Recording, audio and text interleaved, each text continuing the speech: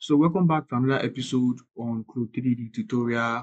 And in this tutorial, we'll be learning three things. We'll be learning how to add zip to this tracksuit, also learn how to pipe, and also adding graphics in this tutorial. So, but before we move, please don't forget to click on the subscribe button, and you can also visit my page to get beginners tutorial on Clo3d. So let's begin. So the first one I'll be doing here is to add graphics to this tracksuit. I'll be putting it at the right hand side of this tracksuit and also on the pants here. Uh, so the graphics icon is on this 2D pattern side. Tap on it. So I'll be adding my logo. I'm coming. Okay.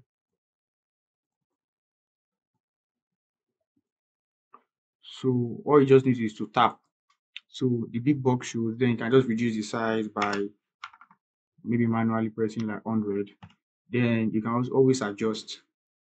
But notice that when you are adding graphics, your browser would have switched from Fabric to graphics browser. So this is um, your Fabric browser in case you're having issue going back to your Fabric browser. This is it here. So let's go back to our um, graphics browser.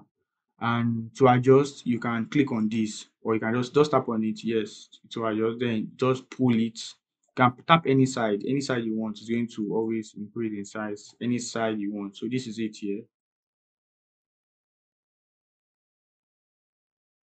So that is it.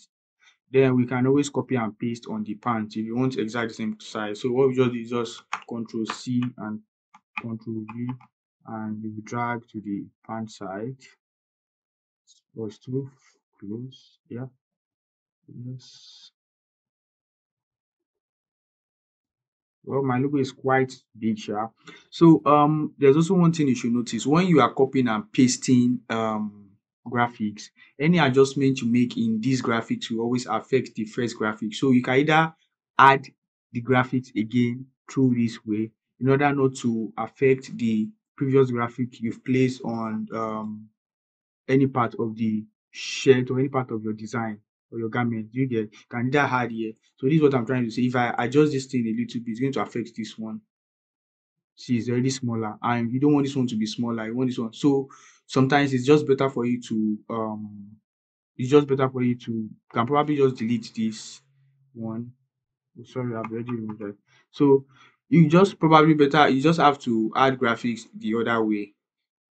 Add it like manually instead of copying and pasting it. But you get, so that's the thing. So the next one I'll be doing is to add zip here. So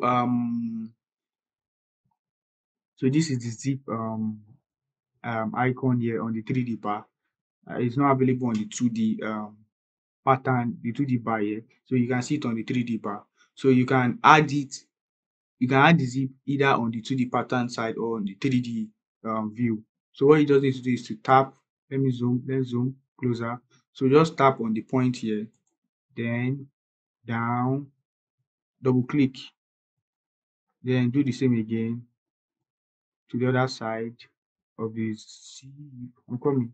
I think I've bent too. Did I bent too much? I'll start again. So I just want to make sure it's on the point to avoid timing. So here, yes, on this point. Sorry, and double click. So when it double clicks, it loads. So this is the zip appearing here. You can see this is the zip here. So just press on spacebar. Yep, our zip is ready. Voila. So this is the zip here. Also, your zip is also editable too. So what you need to do to edit your zip is here. You just need to tap on what you want to edit.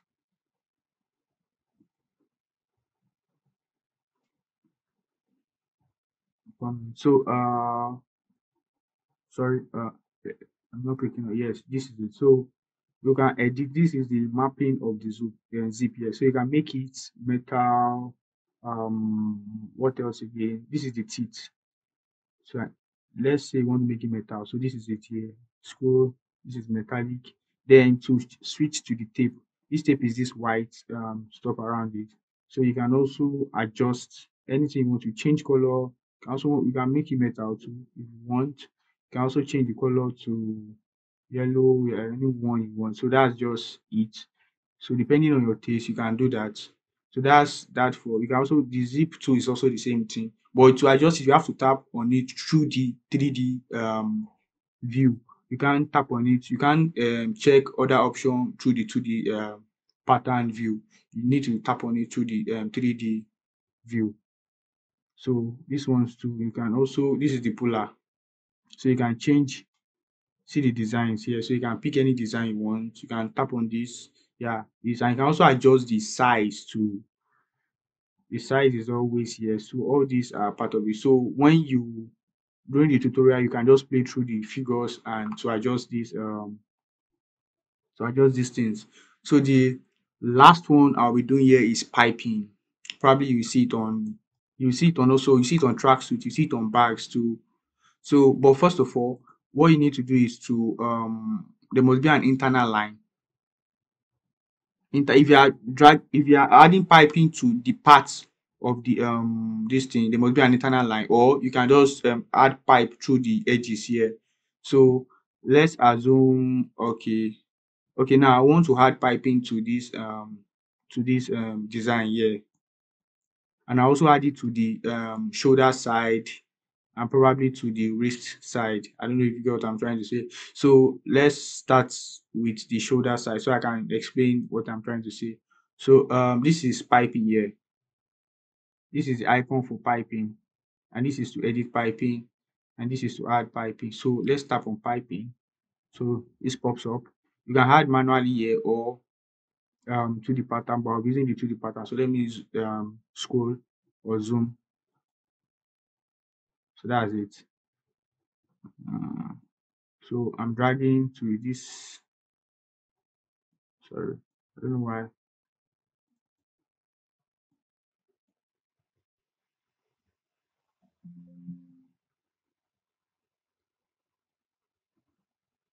So the piping is there, as you can see.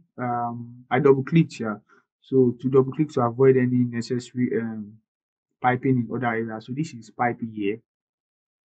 So we can add to the other side too, or if it's already okay, it's not there. So we can also add to this side too. Okay, let me simulate to see if it's going to properly add well. Okay, I don't know why this is showing error.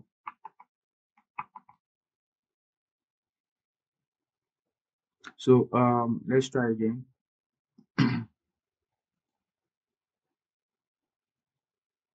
Perfect. So this is piping here. It's piping here and here.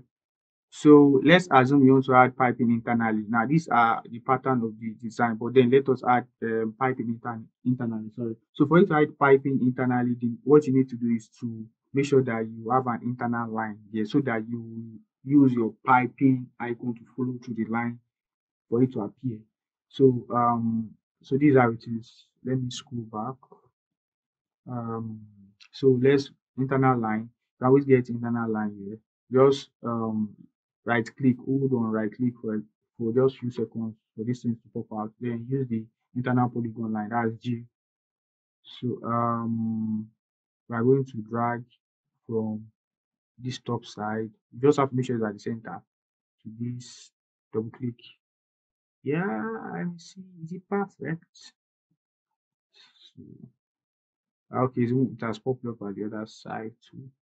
But we might need to like drag it a bit close to the center. So I'll tap on Z to edit and move it a bit. Okay. Okay, I think it's okay like this. So the next thing for us to do is to click on the piping icon back. So this is the piping.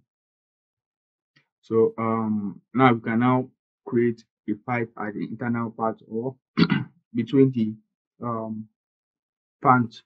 So what you do to just follow through the internal line. This is it. And double click. So is here. You can see our piping is ready. So we'll do the same to the other side too.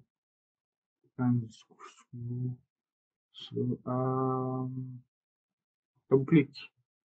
So that's it. So that's how to add piping. So that's how to add piping. So let's just move to other part of piping. So you can always edit your pipe. So we have one here and we have one at the other side. So this is the fabric.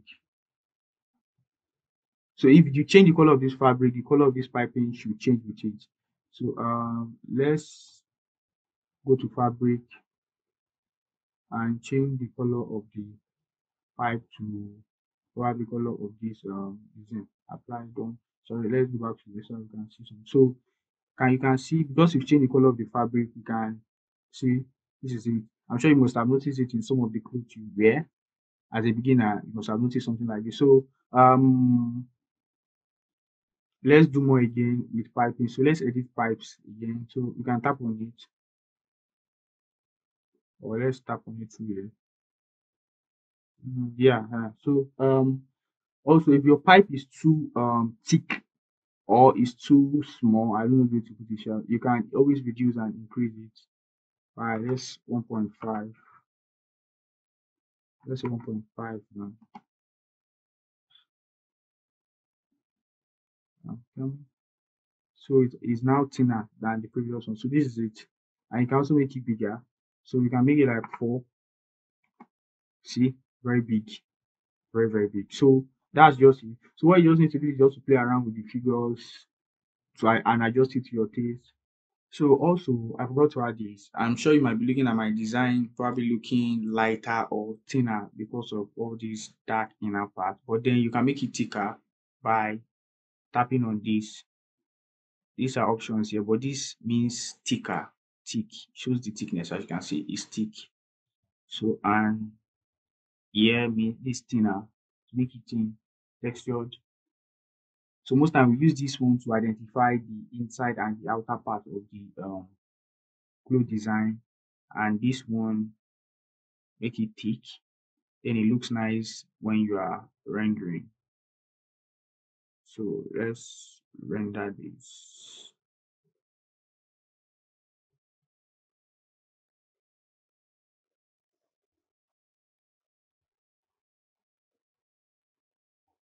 So, but just make sure this is thick to see the result in the rendering scene, or else if it's not thick, you won't see it here too. So this is it.